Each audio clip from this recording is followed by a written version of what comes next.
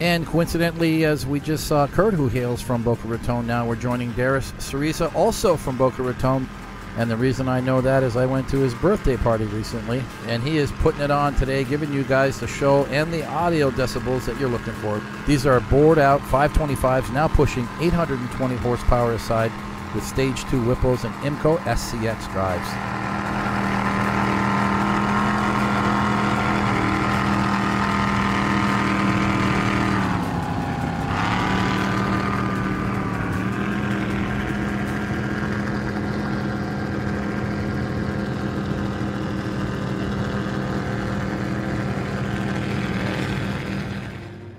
And we're about to encounter what we're going to call dueling Donzis, two guys that have got together since they both own Donzi ZR comps.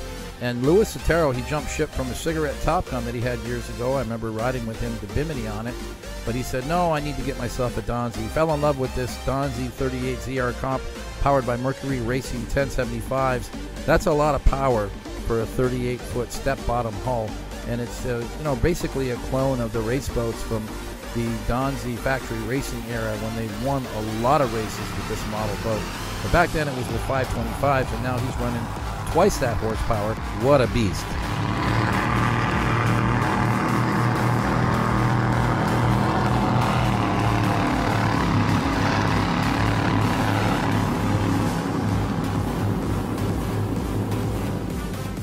One thing I'd like to say about Louis, many of us actually know who he is.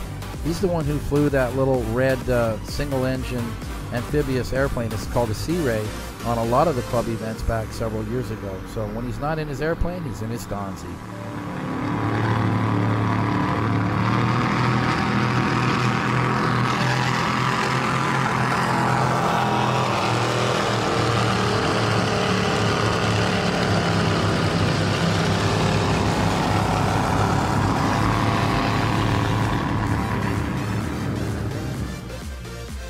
With the front runners leading the charge, we've spread out this group nicely.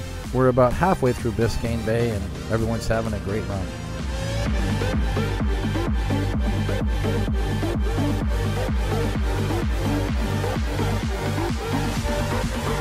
And here is our customary shout out to our Miami-Dade Fire Rescue Safety Team.